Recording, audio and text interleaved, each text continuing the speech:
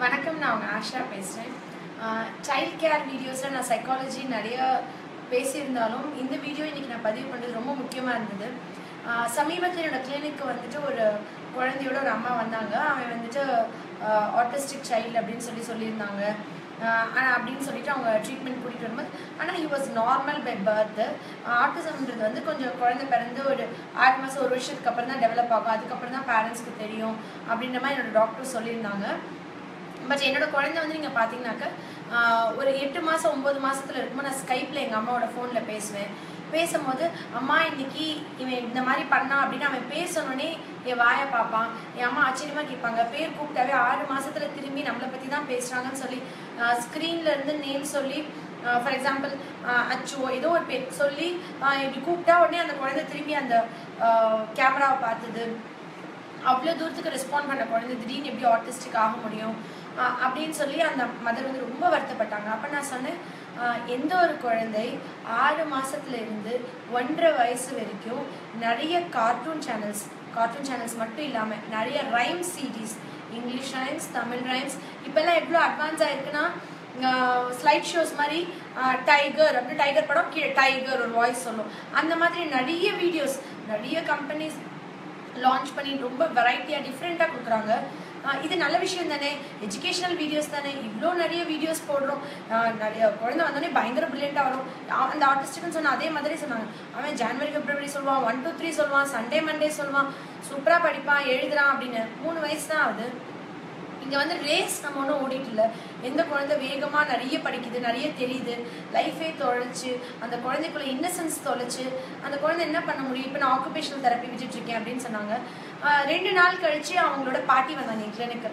அவங்க வந்து சொன்னாங்க, என்னம்மா நான் வந்து ஒன்றும் படிக்காதவன், நான் வந்து 7வது 8வது தான் படிச்சிருக்கேன், ஆனால் என் பொண்ணு போகிற பாதை தவறுன்றது எனக்கு தெரியுது. என் பொண்ணு அடுத்த கன்சல்டிங் வந்தால் நீங்கள் அவகிட்ட பேசணும் அப்படின்னு சொன்னாங்க. இவங்க மெடிக்கல் நாலேஜ் இல்லை, சைக்காலஜி தெரியாது. இவங்க 7வது 8வது படித்தவங்க அவங்களோட எக்ஸ்பீரியன்ஸில் இருந்தது ஒரு PhD ப்ரொஃபஸர் கூட கண்டிப்பாக சொல்ல முடியாது.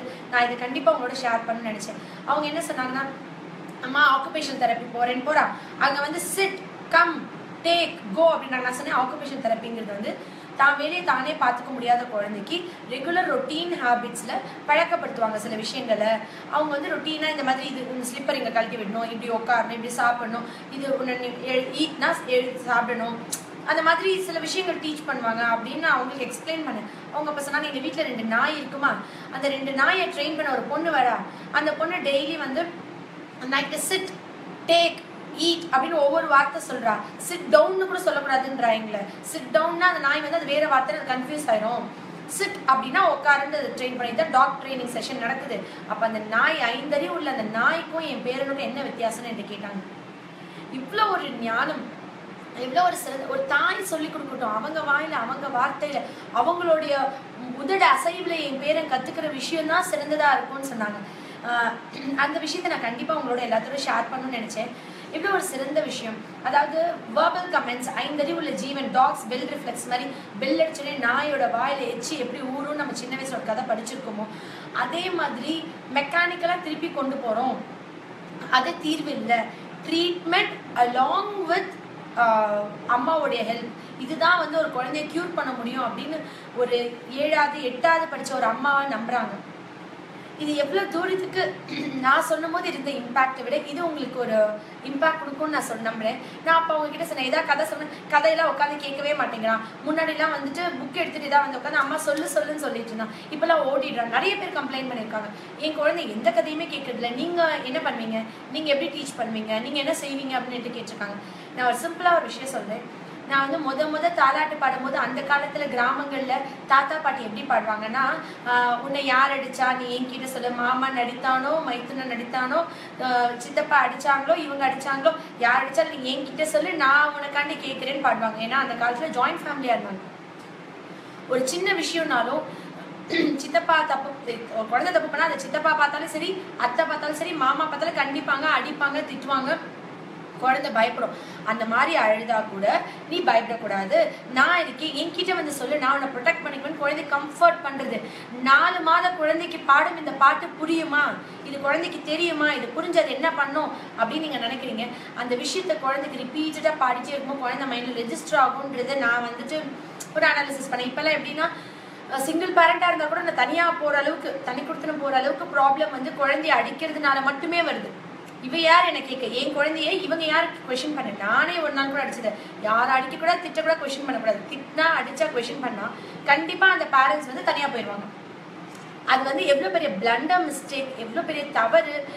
ஏன் அந்த காலத்துல எதுவுமே சொல்லி தரல. என்னோட தாத்தா பாட்டியும் சரி, எங்களோட ஜெனரேஷன் வரைக்கும் நீங்க பாருங்க, நம்மளோட ஜெனரேஷன் பாருங்க, எல்லாருமே நம்மளுக்கு யாருமே எதுவுமே சொல்லி தரல. நம்மள பாட்டு விட்டாங்கனால +2 வரைக்கும் டியூஷன் போனதுல அப்பாவோட அன்பு வேணும்ன்ற ஏஜே அப்பா இருந்ததில்ல, மிலிட்டரியில இருந்தாங்க.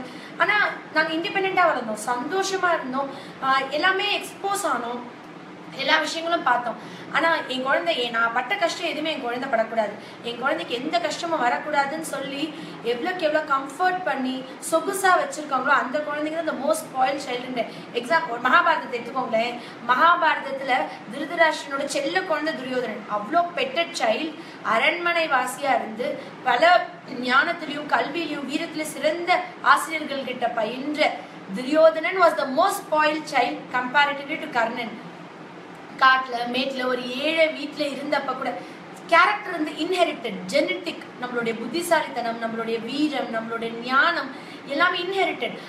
அந்த இந்த சின்ன டிஃப்ரென்ஸ் நீங்க பார்க்கணும். கண்டிப்பா குழந்தைய டிவி முன்னாடியோ இது முன்னாடியோ ஒரு ஏசி போட்டு சொகுசா வளர குழந்தை பரிதாபத்துக்குரிய குழந்தைன்னு நம்ம நினைக்கணும். காட்டுலயும் மேட்லயும் வெயில்ல கிராமங்கள்ல கிரிக்கெட் விளையாடிட்டு இருக்கோம்ல, அந்த பசங்களுக்கு சூது வாது நல்லது கெட்டது, நன்மை தீமை, யார் நல்லவன் கெட்டவன், எப்படி பழகணும் எல்லாமே கத்துட்டு வருவான். ஏன்னா அவன் கிட்ட தோத்து போவான். அந்த இடத்துல தாத்தா பாட்டி இருக்க மாட்டாங்க காப்பாத்த, அம்மா அப்பா இருக்க மாட்டாங்க அடிக்காம இருக்க சொல்ல. நான் எந்த கஷ்டம் வேணும், வெளியே போகாத, வெயில் ஆடாது, ஏசி போட்டுட்டு வீடியோ கேம்ஸ் டிவி முன்னாடி உட்காந்துருக்கிற குழந்தைக்கு 4 மனுஷங்களோட பழக்கம் எப்போ வரும்? அந்த குழந்தைங்களுக்கு எவ்வளவு ஸ்ட்ரெஸ். இந்த மாதிரி குழந்தைங்க தான் அதிகப்படியான ஸ்ட்ரெஸ், அழுகிறது, அடம் பிடிக்கிறது, உடைக்கிறது.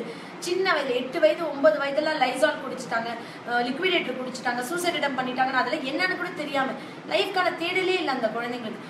எப்படி இந்த ஹேபிட்ஸ் கொண்டு வரணும், நான் என்ன பண்ணேன்றது தான் என்னால் டீச் பண்ண முடியும். எனக்கு வந்துட்டு ஜென்ரலாக நான் வேறு நிறைய ரெஃபரன்ஸ் எடுக்கிறது இல்லை.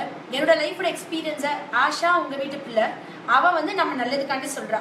அவள் சொல்லித்தரது ஏதோ ஒரு விஷயத்து நல்லதாக இருக்கும். உங்கள் வீட்டில் உங்கள் பக்கத்தில் உட்காந்து என்கிட்ட என்னால் பேச முடியாது. அப்போ நான் இதை வந்து இந்த வீடியோவில் சொல்லும்போது உங்கள் பக்கத்தில் உங்களோட வீட்டு ஒரு பொண்ணா அந்த அன்போடு நான் உங்களுக்கு ஒரு சின்ன விஷயம் சொல்லித்தரேன்னு சொல்கிறேன்.